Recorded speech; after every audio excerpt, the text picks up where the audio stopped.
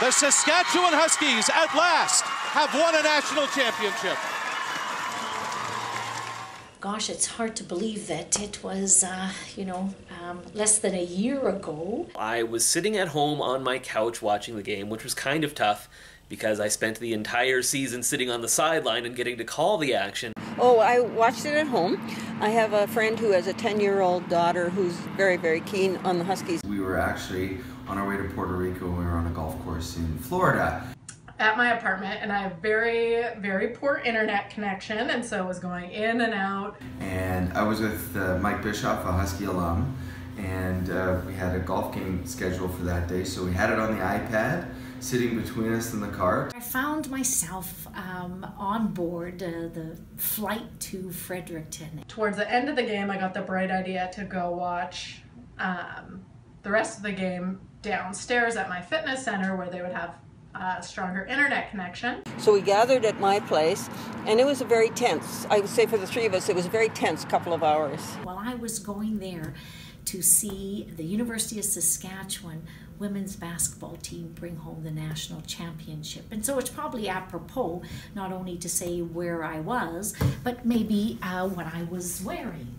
So I had the great privilege to be able to not only be there in person, but to sport a shiny new Husky jacket.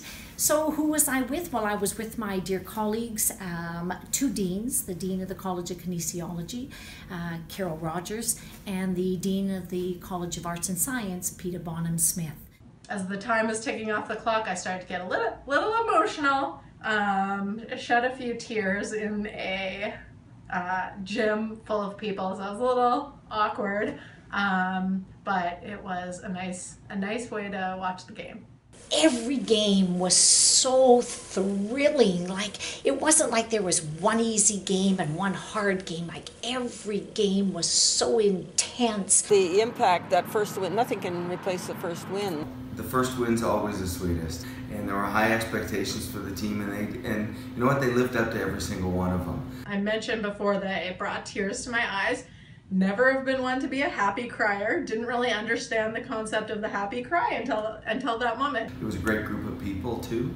To be able to see all the hard work, the leadership. And I thought, this just didn't happen overnight. There was a history of building up to this moment, and there were players that played, before who were on teams that came so close and didn't quite, and all those things just build on each other. And so I just thought this was like a climax of things that have been building for a good long time. I think any of us who have ever been involved either as a player, as a coach, a parent, a trainer, a supporter of the team, I think we all recognize just how hard it is to even make the nationals, never mind win it. Summarizing a word, great pride.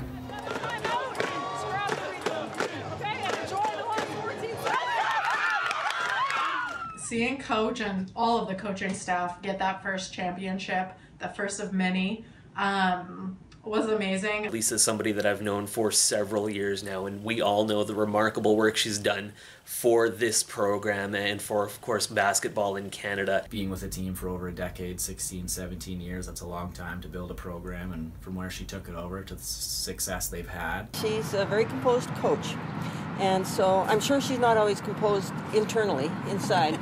But she presents that way. You don't see much from her. She'll sit, she'll stand, she'll walk a little bit. Sometimes she will talk to an official. I'm sure they're not talking about the weather, but she's still composed. I love watching her on the floor, even though she paces back and forth, etc.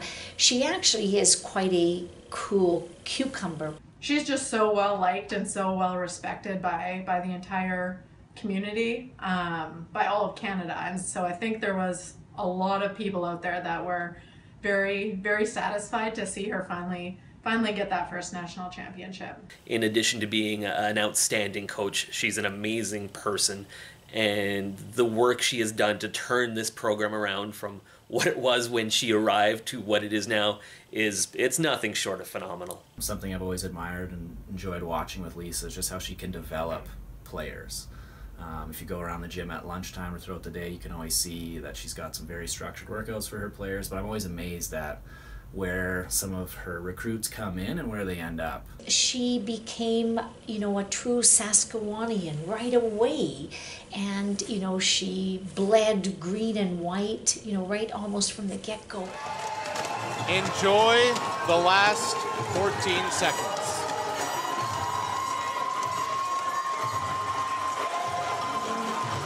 Then at the end, it was like her emotions got away with her.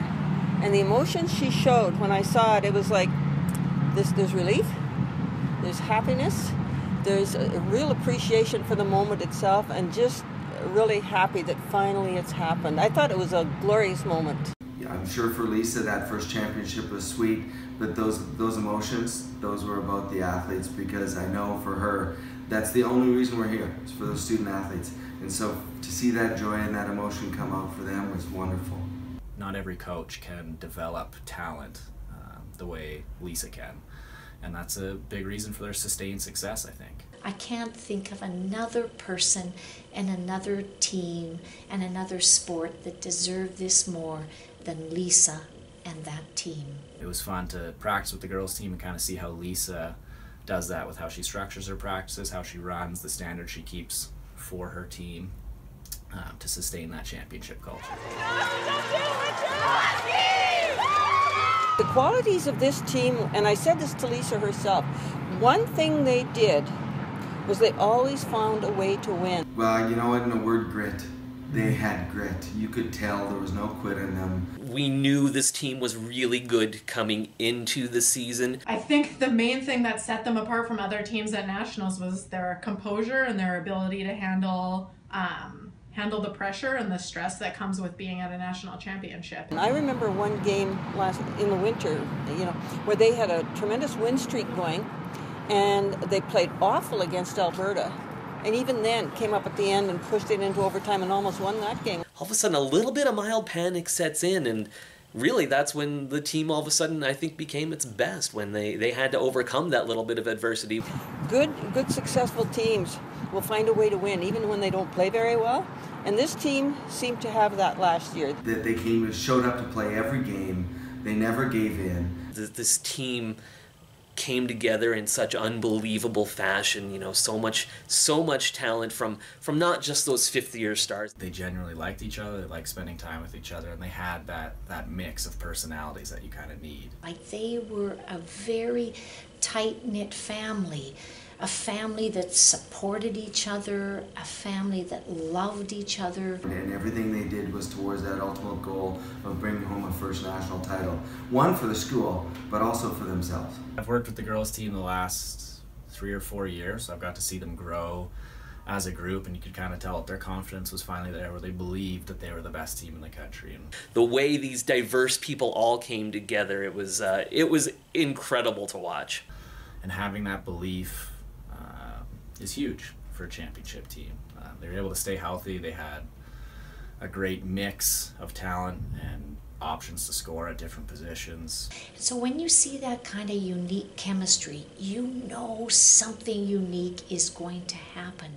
What I would say to last year's team is thank you. It was such a great ride to be a part of. I was lucky enough to be there to call several of the games, including the championship game in Canada West over Regina. Some great memories that I will take with me forever in my broadcasting career. Everybody that was on the team, coaching staff, trainers, parents, everyone that supported the team, you're all heroes to me, because it's just such a feat that you guys were able to win last year. I've watched the team for years, and it's just such a successful program.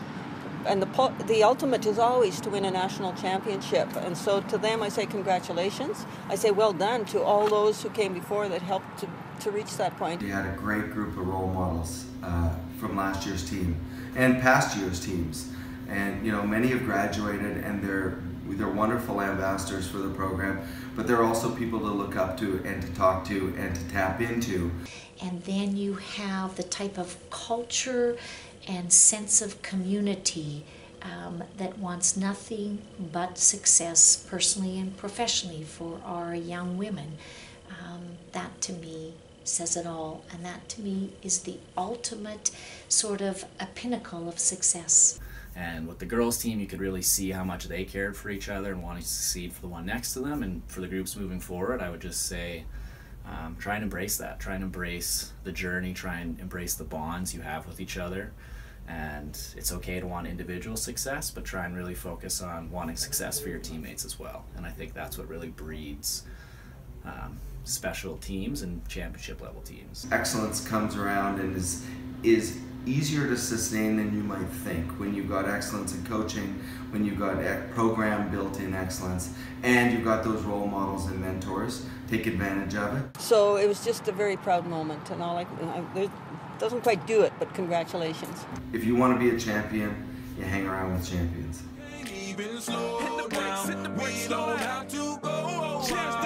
Welcome to my house. Play that music too loud. Show me what you do now. We don't have to go out. Welcome to my house. You heard me? We ain't gotta go out, 'cause what? Welcome to my house. It's my house. What? Welcome to my house. It's my house. I love this game.